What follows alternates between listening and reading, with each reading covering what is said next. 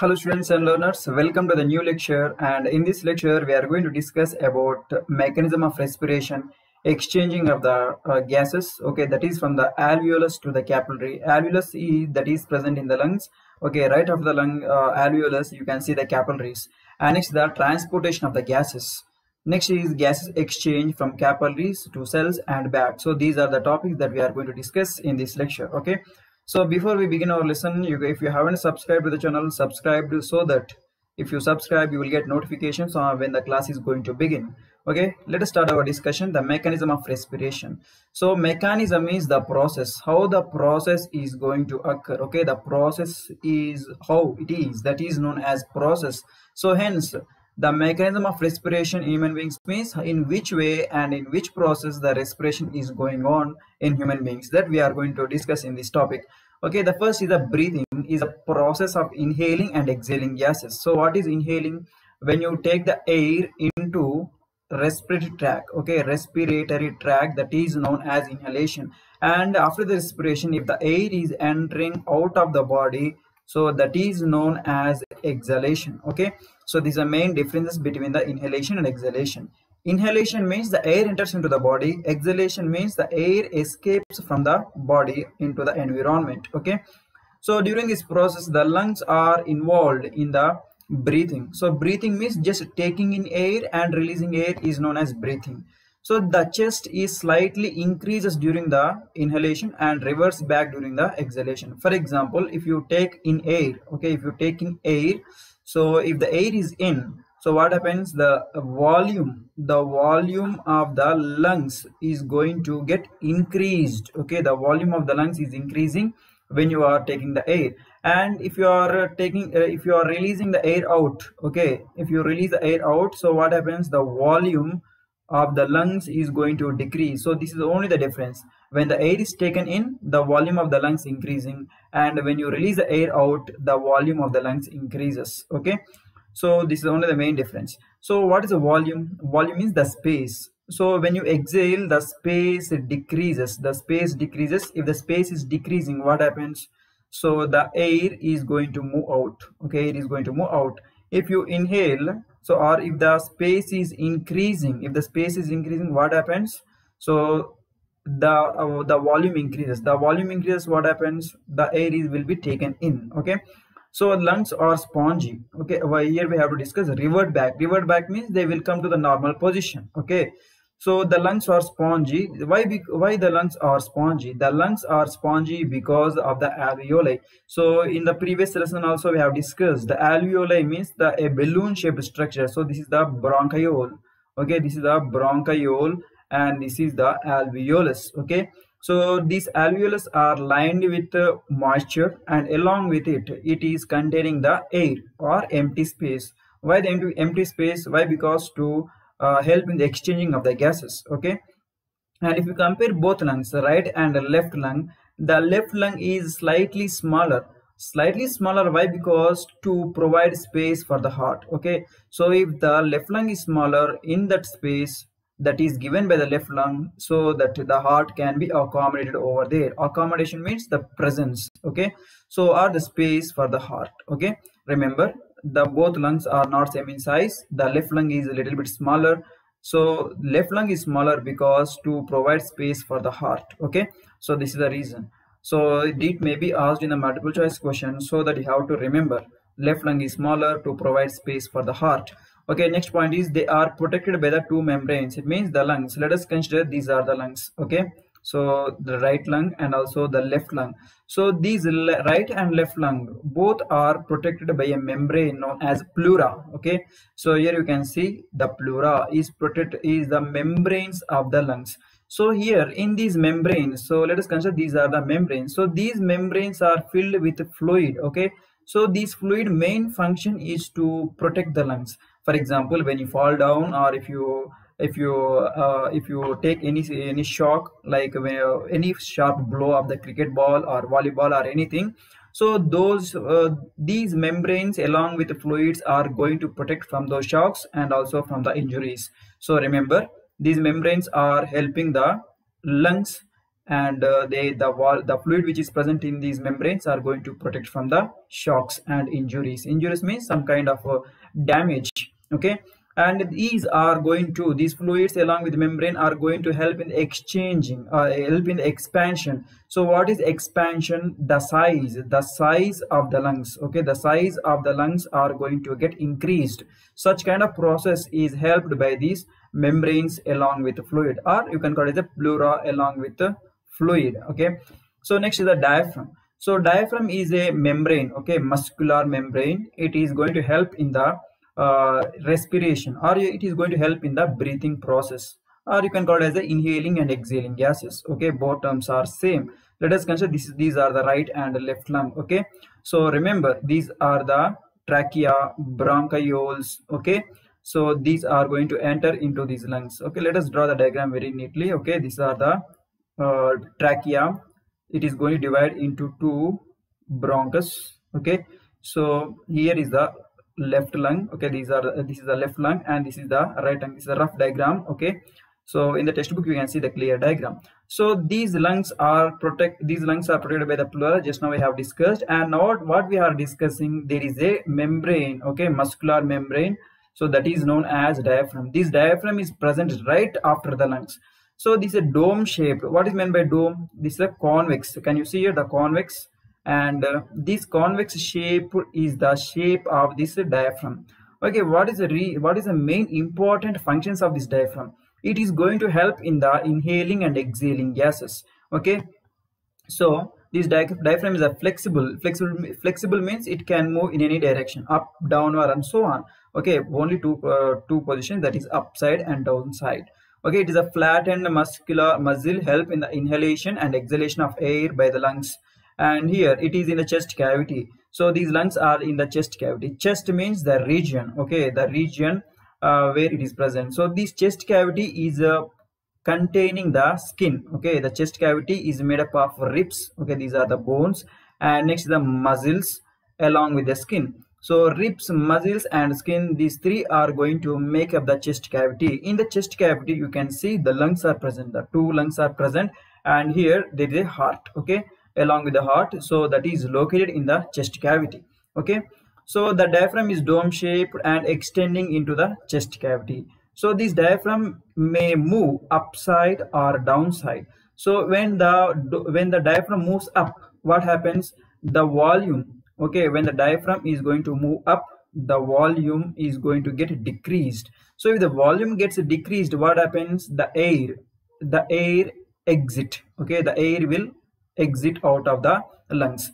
So there is a main fact over there. And if the volume decreases, okay, or if the diaphragm moves down, okay, diaphragm moves down, the volume of the lungs is going to increase, okay. The volume is going to increase. If the volume of the lungs increases, what happens? The air enters in, okay. The air enters inside, okay. This is only the difference. So remember once again, so when the diaphragm is moving up, okay, when the diaphragm is moving up, what happens? The volume of the lungs are going to get decreased, okay. So if the volume of the lungs decreases, what happens? So the air is going to move out of the lungs.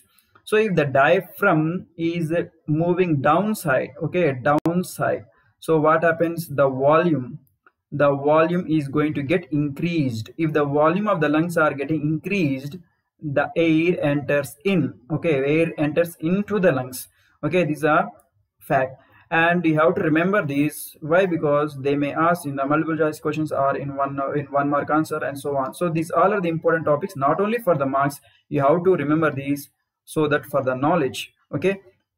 And here the inhalation flattens it and moves downwards and results in the increased chest cavity. So increased chest cavity, that is nothing but the contraction. So what is meant by contraction? So contraction means the flattening. So the dome shape, it is a dome shape of the diaphragm. It is going to get flat, almost flat. So when it becomes flat, that is known as contraction. Why? Because it is made up of muscles. When the muscles contract, they will form a flat shape. So the exhalation makes the diaphragm dome shape, okay. So and as a result the air move inward. It is the diaphragm is going to move inwards of the chest cavity. That is known as relaxation. Relaxation means the dome shape. Okay, so dome shape, this is a dome shape, this is known as relaxation.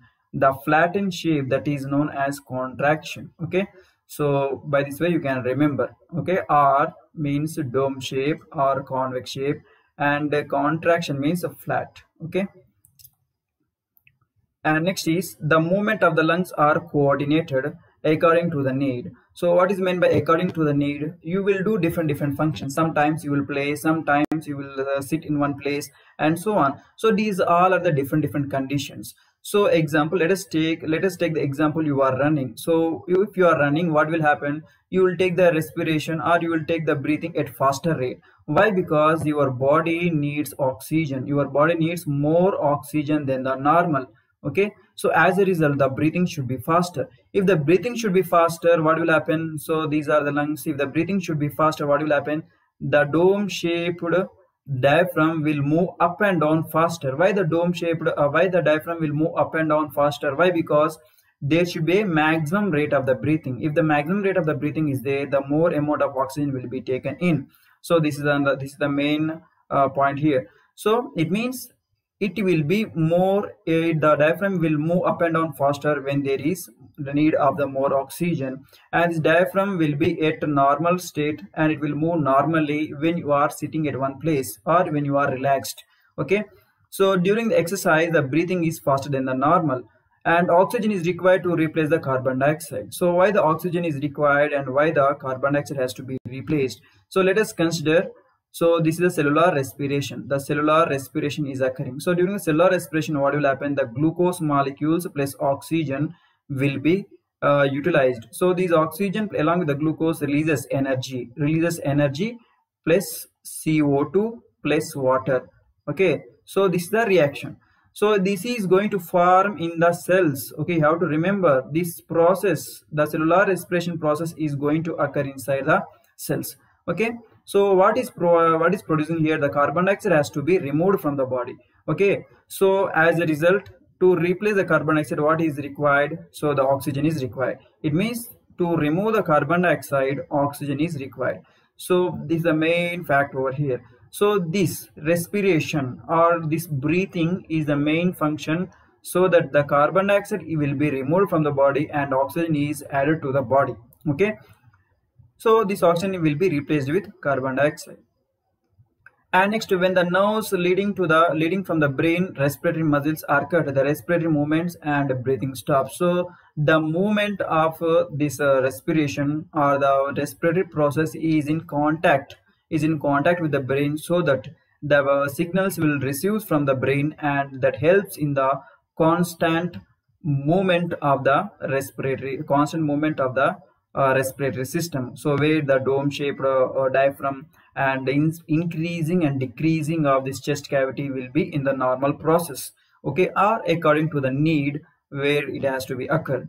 Okay, so next the questions are asked in this topic. So first is what is the role of diaphragm and ribs? So ribs are present in the chest cavity, okay, or above the chest cavity, and this dome and ribs are going to play a major role in the respiration. So the diaphragm and ribs are helping in the breathing of air. Breathing of air means taking in air and releasing air, that is the breathing.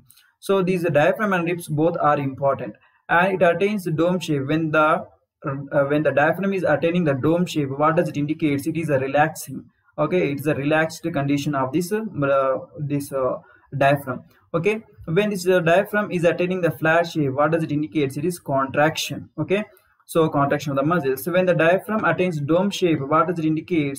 It is enter into the chest cavity. So if it is moving into the chest cavity, what does it indicate? The air which is present in the lungs will be pushed outside the body, or the air is sent outside the body. So when the contraction is occurred, what happens? This diaphragm is going to move down. So if it is going to move down, what happens? The volume of the chest cavity increases. As a result, the air enters inside.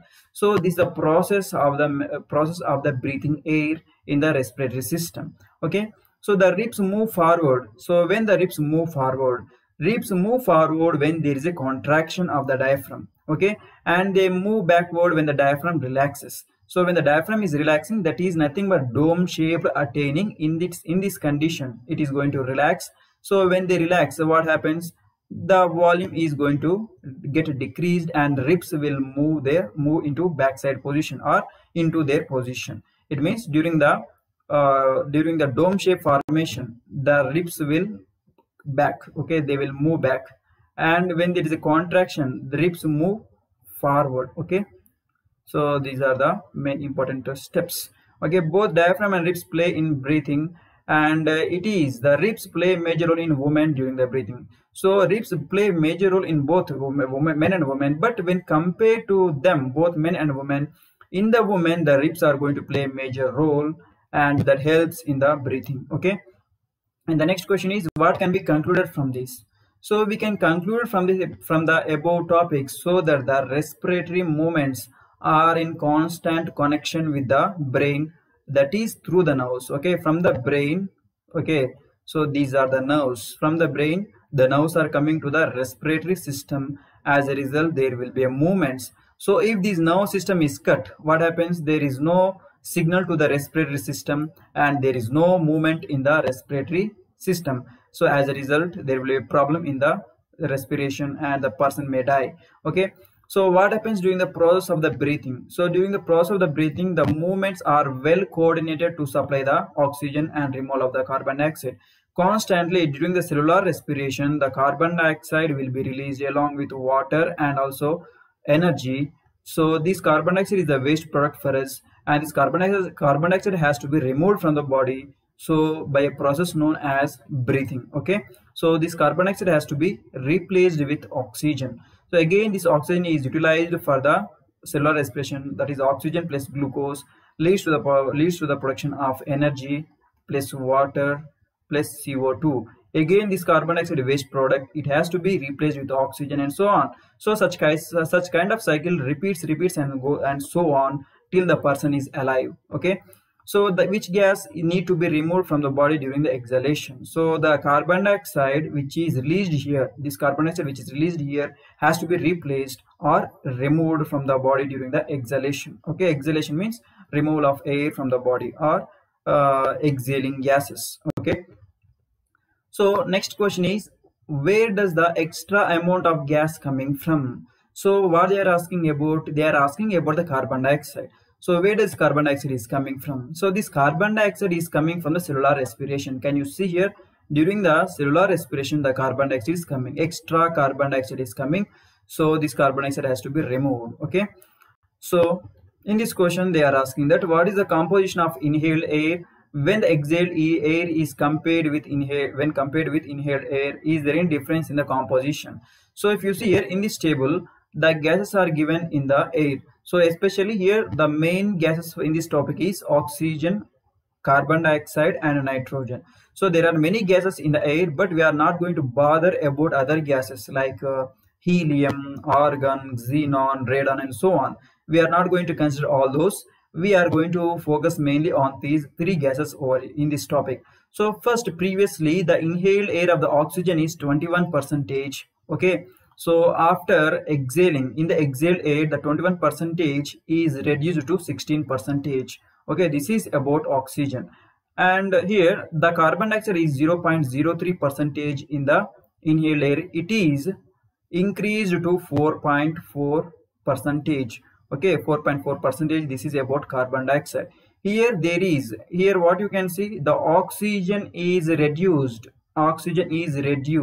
And carbon dioxide is increased. Okay, so by this way we can confirm that oxygen is utilized in the body for the cellular respiration. Okay, oxygen is utilized in the body for the cellular respiration, and over here you can increase the carbon dioxide. So what does it indicate? It is releasing. Okay, the carbon dioxide is released from the body.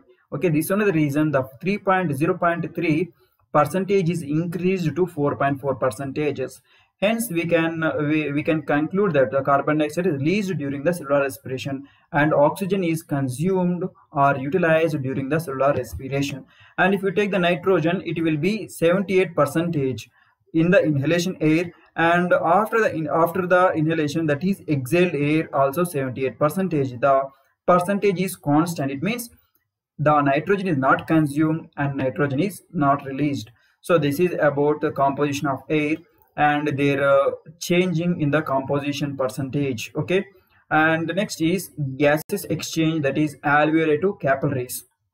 Okay, so here the gas exchange means the exchanging of the oxygen and carbon dioxide only. So these two gases only important in the respiration. Okay, so diffusion of the gas takes place from alveoli to blood and vice versa. First of all, we have to understand about what is meant by diffusion. So let us consider this is a room. Okay, so you are going to release a scent molecule here for the first time. Okay, so for the first 5 minutes, for the first around 1 minute, the scent is over here, and after 2 minutes the scent will reach here, and after 3 minutes the scent will reach here, and after the 5 minutes the entire room is filled with the scent. Okay, previously it is in the corner, but it is slowly it is distributing its scent molecule towards all the corners of the room.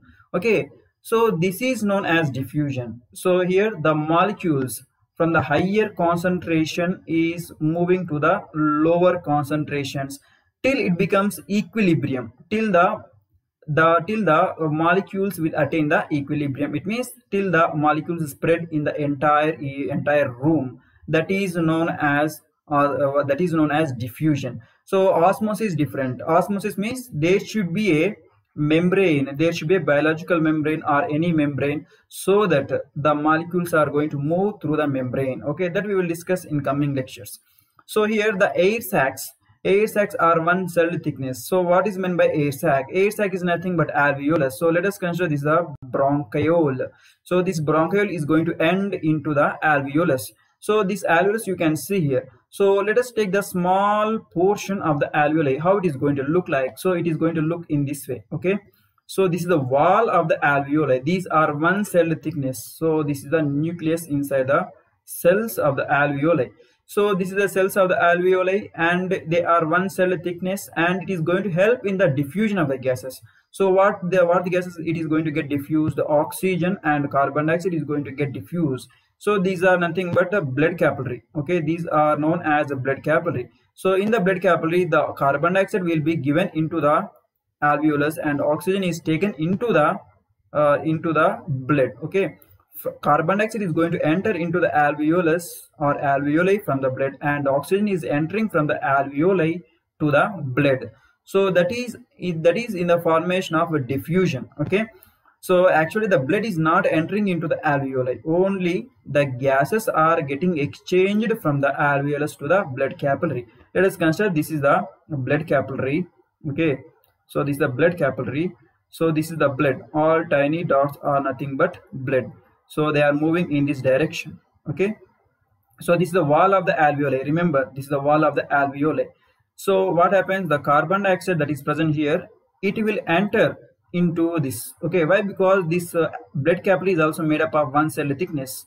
These are also made up of one cell thickness, and it is going to enter into the alveolus, and at the same time the oxygen is present in the sac that is known as alveolus.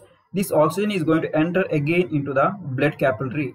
Okay, previously it is deoxygenated. Previously the blood is deoxygenated, and now the blood turned into oxygenated. Okay, why it is oxygenated? Why? Because it is combining with the oxygen. Okay, so this is a process how the diffusion is going to occur in the blood capillaries and alveolus.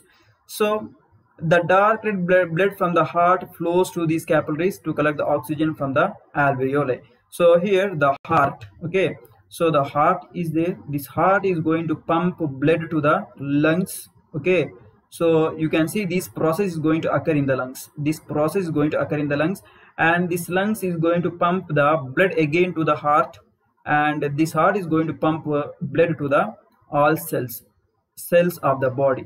Okay, again the cells are going to produce deoxygenated blood, or they are going to release carbon dioxide. Here you can see blood containing carbon dioxide. The blood containing carbon dioxide, they will release into the lungs. Okay, they will not the lungs, they will be sent to the heart. Okay, again the heart is going to send to the lungs to the heart again, and so on. So such kind of circulation will be seen. Okay, so Here what will happen, what they are saying, so at the same time the carbon dioxide passes out of the capillaries. So by this way the carbon dioxide is taken into the alveolus and oxygen is given into the blood and so on. Okay, so oxygen blood is bright red in color. So oxygen blood is bright red in color. It is nothing but, here you can see after the lungs you can see bright red. Okay, bright red in color, bright red color of the blood. Why? Because it is combined with oxygen.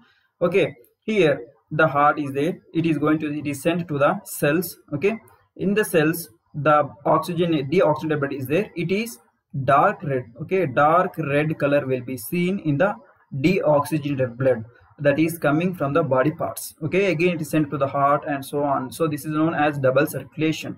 We will discuss such kind of double circulation in the transportation chapter.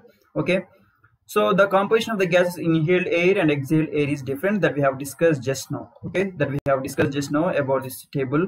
And the total lung capacity of the human beings is about 5800 ml. So 5800 ml means around 5 liters. Okay, 5 liters 800 ml. Okay, so or you can call it is nearly to the 6 liters. Okay, 6 liters of the volume is the lungs. Okay, both lungs has the volume of the 6 liters, or you can call it as a 3 liters plus 3 liters. Okay, so this is the volume of the lungs. So the volume of the air during the restoration condition is around, inhale and exhalation is around 500 ml. So you are not using the complete 6 liters for the respiration or complete 6 liters for the breathing. How much you are using? Only half liter. Okay, half liter means 500 ml. So 1 liter is equal to 1000 ml. Okay, 1000 ml. 6 liters means 6000 ml. Okay, so here it is 5 liters 800 ml, means it is near to the 6 liters. Okay, so only half liter of the volume is used for the breathing. Okay, or half liter of the volume of the air is used for the breathing, and remaining 5.5 liter of the volume is not used for the breathing. And in the breathing also, and around 1200 ml of the air remains in the lungs after the complete exhalation. So if you remove the air from the lungs, also, then over there you can see 1200 ml of the air is present in the lungs. So whatever the gas that is present, that is nothing but 1200 ml. This 1200 ml contains oxygen. Okay, so this oxygen is slowly get diffused into the blood from the alveolus. So this 1200 ml is very, very important for the respiration. Okay, so the question is, why does the amount of the oxygen vary between the exhaled and inhaled air? The oxygen is utilized in cellular respiration, so the composition of the oxygen in inhaled air and exhaled air is varying. So here the oxygen is consumed, so this is one of the reason there is a variation. So next question is, what has raised the percentage of the carbon dioxide in inhaled air? Okay, that is, cells are going to release the carbon dioxide. When they are releasing the carbon dioxide, that is also only in the cellular respiration only they are going to release the carbon dioxide along with water and energy. So this is the responsible for the raised percentage of the carbon dioxide in the exhaled air. So next is the transport of the gases or transportation of the gases. Here the hemoglobin, it is a protein. Where the hemoglobin is present, the blood contains different types of the cells, RBC, WBC, platelets, and so on. We are interested only in the RBC in this case of topic. Okay, let us consider this is the RBC. So this RBC contains hemoglobin molecules. So hemoglobin is going to give a red color to the blood. Okay, so this hemoglobin, let us take the small hemoglobin over here. One hemoglobin molecule. The hemoglobin molecule is made up of proteins, heme proteins. So this hemoglobin has iron atom in the center. Okay, how many molecules? So 4 hemoglobin molecules are present in the 4 hemoglobin proteins are present in the hemoglobin. Protein 1, protein 2, protein 3, and protein 4. 4 proteins are present. Each protein contains one iron atom. Okay, and the same, it is almost similar to the chlorophyll. In the chlorophyll also you can see same kind of proteins, but instead of iron it has a magnesium. Here the iron is present, iron atom is present, but here in the chlorophyll magnesium atom is present. Okay, this is only the difference between the chlorophyll and also chlorophyll and hemoglobin. Okay, so next what is going to happen, this iron atom which is present in the hemoglobin proteins is going to bind with oxygen. Okay, so this is the main thing over here. So this RBC, it binds with oxygen to form oxyhemoglobin. It is oxyhemoglobin. Why? Because it is going to bind with oxygen and get transported into the different parts of the body. Different parts of the body means whether it may be leg, hand, brain, and so on. So the next, the carbon dioxide is usually transported as bicarbonates. It means this carbon dioxide, whatever the carbon dioxide is there, it is going to transport in the form of bicarbonate. Why? Because it is going to get dissolved in the plasma. Plasma means a fluid. Okay, a fluid which is present in blood. Okay, so a yellow color, light yellow colored fluid which is present in the blood is known as plasma. So from the plasma also this carbon dioxide is going to get traveled, and other thing is it is going to get transported in the blood in the form of bicarbonates. Okay, so this only thing, the carbon dioxide may travel in the form of bicarbonates and along with dissolved in the plasma. Okay, so these are the two steps of the traveling of the carbon dioxide in the blood. Okay, are two different ways of the carbon dioxide transport in the blood. Okay, next is the equation of the hemoglobin. We have to write the equation of the hemoglobin. So how do you write the hemoglobin equation? So hemoglobin, we are just writing the Hb plus 4O2. Why we have to write the 4O2? Did you remember here? So this is the hemoglobin. Okay, so this is the hemoglobin. How many proteins are there? 4 proteins are there. Each protein can bind with one oxygen. So if one protein is going to bind with one oxygen, how many proteins are total? 4. Okay, why? Because 4 proteins. So this is only the reason we are writing the 4O2. Okay, hemoglobin plus 4O2 gives rise to hemoglobin, oxyhemoglobin. Okay, oxyhemoglobin. This is the formula, oxyhemoglobin. Where you can see the oxyhemoglobin, you can see in the lungs only. Okay, you can see this reaction in the lungs. Okay, so we know that from the lungs the blood is again transported to the heart. The heart is going to pump to the different parts of the body. Okay, the blood from the heart is pumped to the different parts of the body. Okay, so here reverse this reaction. Reverse the reaction is going to occur in the tissues. How do you write in the reverse direction? Okay, first Hb. Okay, reverse this Hb O24. Okay, will be forming this. Okay, Hb plus 4O2. Okay, so it is in the lungs and this reaction is in the tissue. Okay, reaction in the tissue or cells. This will be seen. So this 4O2 is given to the cells. Okay, cells of the body, and this process will be seen in the lungs. This process will be seen in the tissues. Okay, so this is deoxyhemoglobin. Okay, and this is oxyhemoglobin. This will be done. And at the sea level, hemoglobin binds with oxygen. Okay, all hemoglobin molecules are going to bind with oxygen. Okay, all. Let us consider these are the 100 hemoglobin molecules. Just for our explanation, we are taking the 100 hemoglobin molecules. So these 100 hemoglobin molecules are going to bind with 400 oxygen molecules. Okay, so this is the process that you can see in the normal sea level. But when you go to the higher altitude, around 13 kilometers from the sea level or 13 kilometers from the normal ground, or you can call it as 8 miles. So what will happen? So these 100 hemoglobin molecules can bind only 50%, up to 50%. It means it is not going to bind with 400 oxygen molecules. It is going to bind with around 200. Okay, why that such kind of weird behavior? That is due to the less oxygen. So the oxygen is not sufficient. The oxygen is almost near to the half of the oxygen that you find on the normal sea level. So this is only the reason the hemoglobin will bind only 50% of the oxygen molecules. Okay, so it means hence you can say that only oxyhemoglobin is around 50% in the altitudes. So this is only the reason when you are flying the flights, so they are going to maintain the pressurized cabins. Okay, in the cabins they will maintain some amount of pressure along with the required amount of the oxygen in the planes. Okay, so and this condition also reverse in the deep sea levels. If you go deep, the conditions will be different when you compare to the normal sea level. So this condition of the half of the hemoglobin will form oxyhemoglobin, and this half of the hemoglobin is not sufficient for the body. Okay, why? Because the blood has only 50%. Only 50% of the oxyhemoglobin is not sufficient for the body.